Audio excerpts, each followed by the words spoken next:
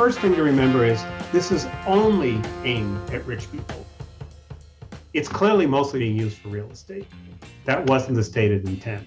A Trump-era tax shelter is generating billions of dollars worth of tax breaks, often in pursuit of building luxury high-rises, high-end hotels, and swank office spaces. We have an axe-throwing place called Unofficial Logging, and we have a place called Urban Putt, which has these really amazing miniature golf full-service bar and restaurant. So it's an axe-throwing place? Yep.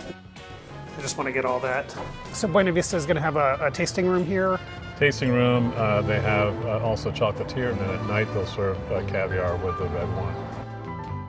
The problem is that these tax breaks were supposed to revive the most economically distressed areas, so-called opportunity zones. I'm standing in front of a building in downtown Napa, California that was remodeled thanks to a tax shelter for the wealthiest Americans. It's now an Anthropology. These tax breaks have fallen short in creating those opportunities for left-behind communities. Places like Baltimore or Oakland or Woodland or smaller communities that are underserved were not receiving those types of investments because there is no accountability to those investors or developers. So how come the billions in incentives are going to wealthy communities like Napa or downtown San Jose's tech hubs instead of where it's most needed?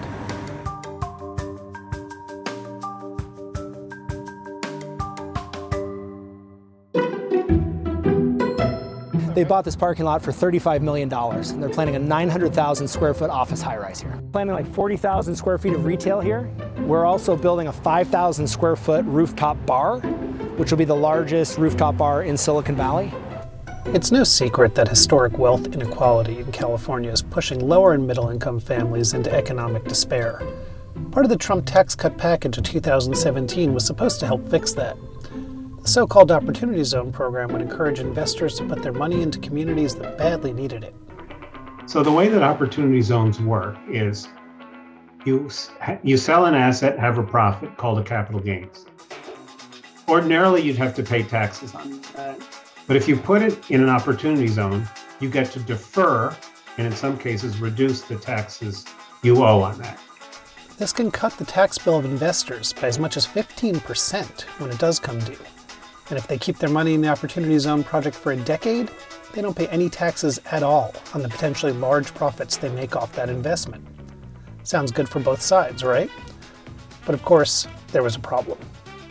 The way the law was written and implemented by the Treasury, 56% of all the census tracts in America were eligible to be designated as opportunity zones.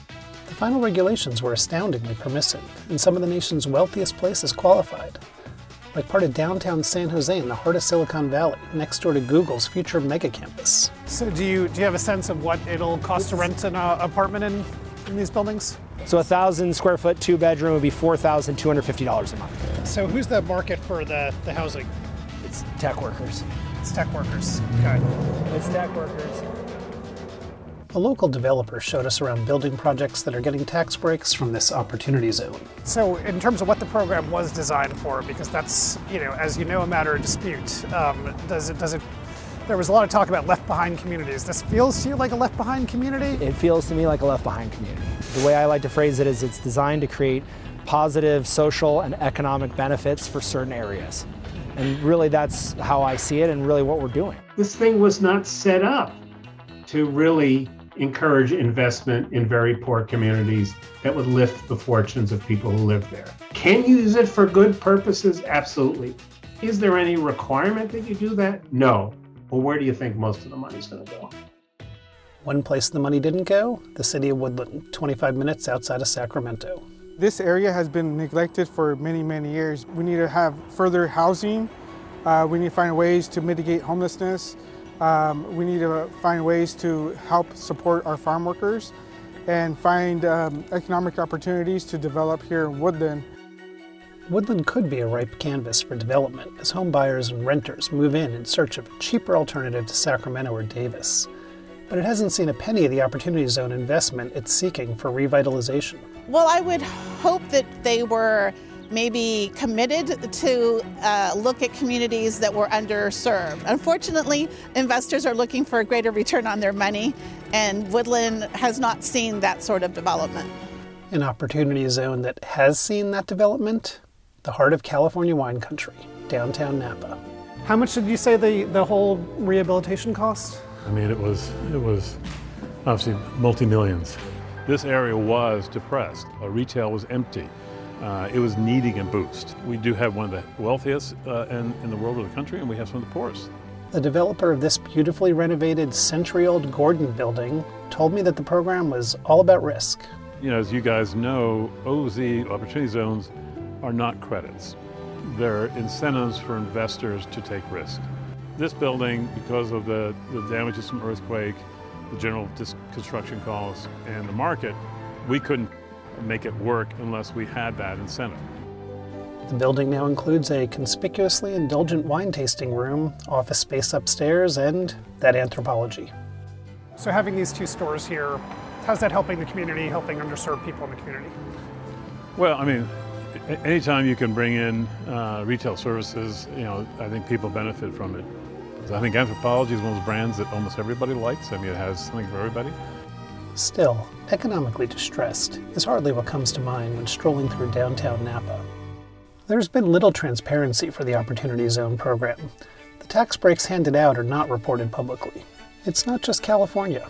There are 8,764 census tracts designated as Opportunity Zones nationwide. A UC Berkeley analysis found nearly half the cash invested went to the richest 1% of those zones, places that hardly fit the definition of distressed. They sort of set the lines based on the 10 and said, hey, that was what it was, good, bad, or ugly, that's what it was, and we're not going to be influenced now by lobbyists or politicians or whatever. Those were where they were. I didn't have anything to do with it. There's a very billionaire thing going on in America. The money has to come from somewhere. And who has money? People that have money have money. We're just looking to really build here and develop good quality economic opportunities with good stores. They're just doing what the law allows them to do. You can't blame them. Those who've soured on the tax breaks say they've seen enough to conclude it's doing little to bring the country closer to the goal of alleviating poverty. But it is, they say, helping a lot of wealthy investors and developers of luxury properties.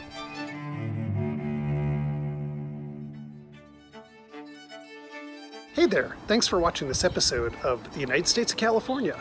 You can learn more by reading the full story at latimes.com and follow our series on the impact of California's agenda on the rest of the country.